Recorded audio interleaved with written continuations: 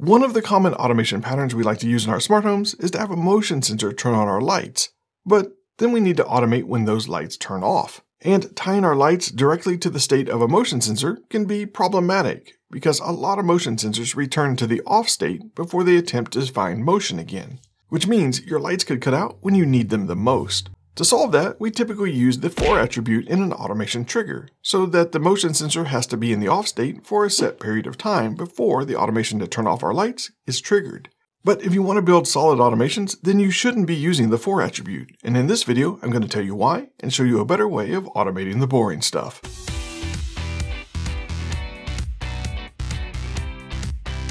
Welcome back to SlackerLabs, my name is Jeff. I've been a big fan of that for attribute ever since it came out. But having recently decided to rebuild most of my automations and doing a lot of it in the UI has exposed an issue. That for attribute isn't persistent. I have a wax warmer in my studio that anytime it gets turned on, an automation turns it off after 20 minutes. And to accomplish that, I'm using the for attribute. But if I decide to create or modify an automation in the UI, or I reload my automations manually, or for some reason Home Assistant restarts because of power flickers, or I decide at that moment that it's time to catch up on core updates, all of my automations stop running, which means Home Assistant loses all awareness of those for attributes. So in that case, the wax warmer won't ever turn off until I manually turn it off. But thankfully, there's an easy fix for that, and it's called a timer.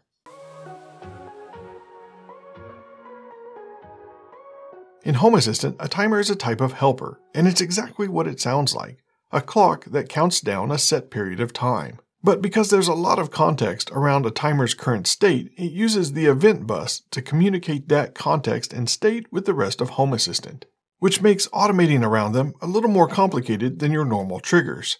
But I'm going to walk you through it. First, we need to create a timer.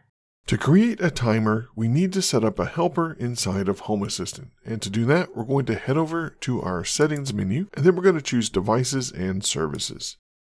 Then under here, we'll click on Helpers. Now, we just need to click the Create Helper button, and we're going to choose Timer. For this one, I'm going to give it the name of Studio Wax Warmer. Then for the icon, let's just choose, we'll just use this air filter one. And for duration, I'm going to put 20 minutes. Now, we're also going to want to click this restore box. And this restore box is extremely important if you want this timer to be persistent over restarts. And after that, we're going to click create. As soon as the timer starts, Home Assistant sets the state to active and sets the finished at timestamp based on the timer duration. And as long as you chose that restore option when you created the timer, Home Assistant is going to remember that time even if it restarts. This means when Home Assistant comes back up after a restart, it will check to see if any timers have the active state. And for any of them that do, it'll evaluate whether or not that finished at timestamp occurred in the past. And if it did, it's going to mark those timers as being finished at that point, which will trigger any automations waiting for that timer to finish. Likewise, if you pause a timer and then restart Home Assistant, when Home Assistant comes back up, that timer will still be paused at the point that it was, as long as you use that restore option. If you didn't use the restore option, when Home Assistant comes back up, all of those timers get set back to its default state. When the timer does reach 0, Home Assistant will fire a timer finished event, sets the status to idle, and clears the finished at timestamp. If you cancel a timer, Home Assistant fires a timer cancel event. And you can also restart a running timer by calling the timer restart service, which simply fires an event that the timer restarted and sets the countdown back to the beginning. And since those timers are firing all of those different events based on different context, we can use those events inside of our automations. Now that we have a timer set up and we've covered a little bit about what's happening inside those timers, we can use those timers in our automations. For this example, we're going to modify that wax warmer automation to use a timer instead of that for attribute. So in the current automation I have for the wax warmer in my studio space, under the trigger, I'm using that for attribute for 20 minutes. So we're going to modify this so that we can take advantage of that timer we created earlier. So to do that, we're going to remove this for attribute because we're not going to use it anymore. But we're also going to need to modify this automation to use the choose action. So I'm going to add a trigger ID to this trigger, and we'll call it wax on. And we'll jump down to our actions here, and we're going to go ahead and add another action here. We'll choose the choose action. And for that first condition, we're going to use the triggered by. We'll choose our wax on. And all we have to do here now is to start our timer. So for the call service, we're going to use the timer.start. And then we have to choose the entity of our timer. And we have our Studio Wax Warmer timer. We'll just pick that. And for this condition, we should be good. Now, anytime that our wax warmer is turned on, that timer is going to start. And we can go ahead and delete this other one.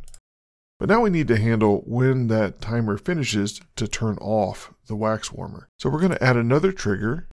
This time we're going to use the event, because the only way to know when the timer is finished is to listen for that finished event. So for event type, we're going to put timer.finished. And here under event data, we're going to put entity ID, and we're going to choose that timer. And we'll also give this one a trigger ID, and we'll call it wax off. Now we need to jump back down to our actions and add another option.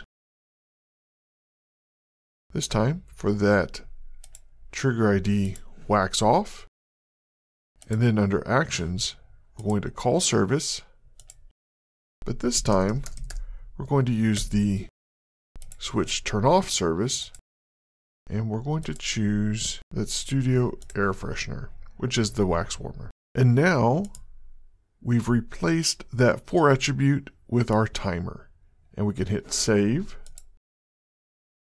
And we should be good now. Anytime the wax warmer turns on, that timer should start, and then at the end of that 20-minute timer, Home Assistant will see the event has fired and will turn off the wax warmer, which will make this automation much more reliable.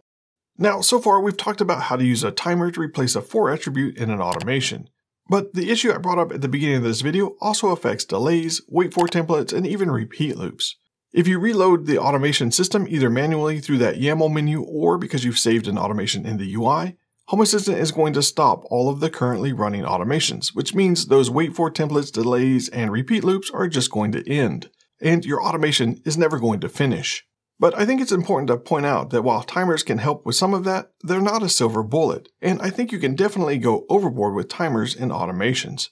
But you should definitely take a look at your critical automations to see where timers could step in and make those automations a little more reliable. Anyway, I hope that helps you on your mission to automate the boring stuff. Let me know in the comments what you plan on using timers for, or if you're already using timers somewhere else in your Home Assistant setup. And if you're looking for other ideas on how to leverage Home Assistant, then check out this video that YouTube thinks would be perfect for you. Turns out, I agree, and if you haven't watched it, you should definitely check it out. Anyway, that's it for this video. Now it's time to go automate the boring stuff.